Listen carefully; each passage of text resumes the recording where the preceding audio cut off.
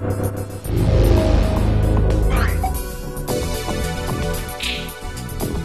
right, everybody, listen up. These are orders from the Hargenseen Defense Headquarters.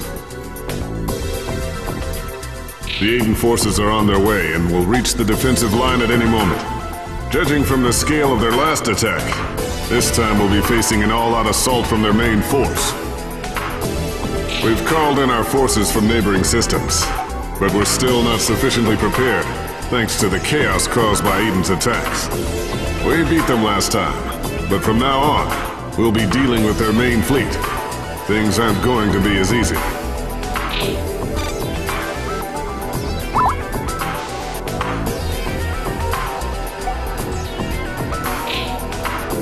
If we're going to defend Earth, we must not let Aiden take the Ingress system. To weaken the enemy and set up our counterattack, Headquarters has initiated Operation Nebula Blaze. The operation entails making a feigned attack on Aiden territory. The enemy is currently focused on the Ingress system, so there may be gaps at the rear of their offensive lines.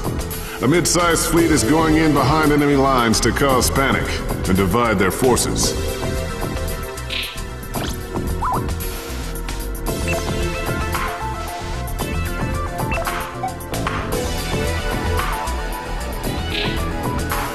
The operation organized a 17th Independent Fleet under the command of Vice Admiral Nicholas Vieira, former commander of the Lebendor Fleet. This fleet will cooperate in an attack on the enemy's main force, so we can cut through their lines and force our way into their territory.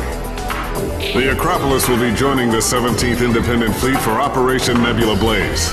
Also, in recognition of their effectiveness in battle, the Acropolis's 931st Training Squadron has officially been raised to a full combat unit.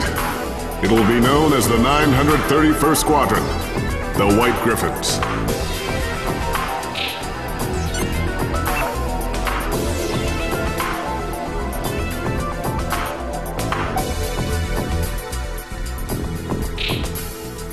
Standing in for me as leader of Rhino Flight is Lieutenant Katana Fairway.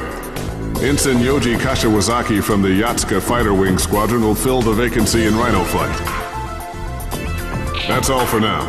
I'll be giving you orders from the Acropolis from now on. Do your best out there.